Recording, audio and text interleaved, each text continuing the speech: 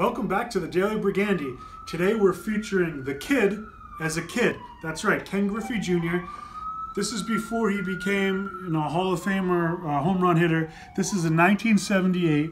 He's only 8 years old here, and he was photographed for the local newspaper. So at this time, obviously his father was on the Cincinnati Reds. They lived in the Cincinnati area, and he was one of the best players on his youth Little League baseball team, and they took this photo for the newspaper. There's stories abound about how good he was as a kid. His mom actually used to bring his birth certificate to the field to prove to everybody that he was actually 8 years old and not a big kid playing with the little kids. Back here, Cincinnati Enquirer official photo. There's actually a quote here from his coach saying that the kids are so afraid of him that they don't have to face him because he throws so hard as a pitcher. Just a really cool, unique item. Who knew Ken Griffey Jr. would turn out this way? Thanks for watching the Daily Brigandy. We'll see you tomorrow.